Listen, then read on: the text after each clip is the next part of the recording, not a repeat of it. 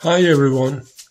Today we will look at document setup, which is a very important step when you are creating any kind of document. To do that, you go to File, select Document Setup, and here you are with 1, 2, 3, 4, 5, 6, 7 different tabs that will determine the way your document looks.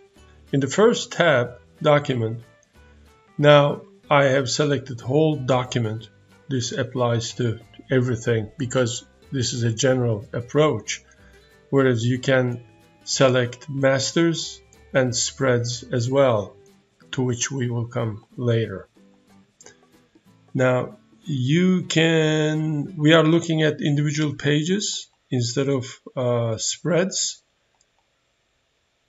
and the page size here is a preset templates, page size templates, and as you click you can see dynamically the way it looks changes in the top screen. And again, in the document tab you can select the document unit, inches here. Now DPI, I would leave it at 300. That's a pretty good resolution, both for printed and online documents. Image placement, should your images be linked or embedded with the document? If it's embedded, that will increase the file size, and if it's linked, it will reduce the overall document size, but then you have to be careful to include your images in the same folder, in the same location that they were when you created the document, so the image link will not be broken. We will go through this later as well.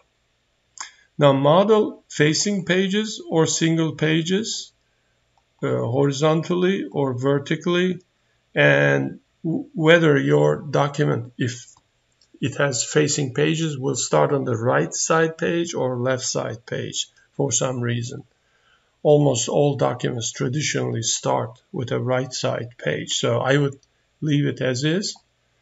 Dimensions, you can change the dimensions and make them custom through these horizontal, vertical fields, and you can link them or unlink them, the two dimensions, so that they will be proportional or not. And you can select portrait versus landscape very easily from here. Now scaling, I'll leave it to a different discussion.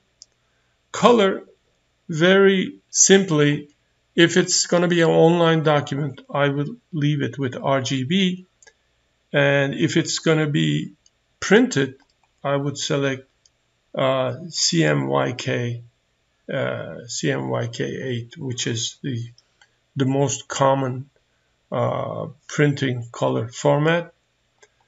Margins, you can change the margins here by again making them linked to each other, proportional or not, when you are changing. So this is the inner, for example, you can select 1 inch and then go and select outer 2 inches. The color of the grid you can select from here, the outlines of the margins. And bleed is what you need if you want your images spread out all the way to the physical edges of a page. So you need to have this little outer area, bleed area, so that when cut, the page is cut, your images will look just fine. And when you're done, you can click OK, and your page, this kind of looks a little off because we had too much margin on the right hand side, and here it is the bleed area. This is how much your images need to go outside, just slightly outside the edges of your physical page so that when cut they will look very nice all the way to the end of the page. So these are your basic document setup values, and as I said, you can reach this very important screen from File, Document Setup. I see you in the next video. Take good care.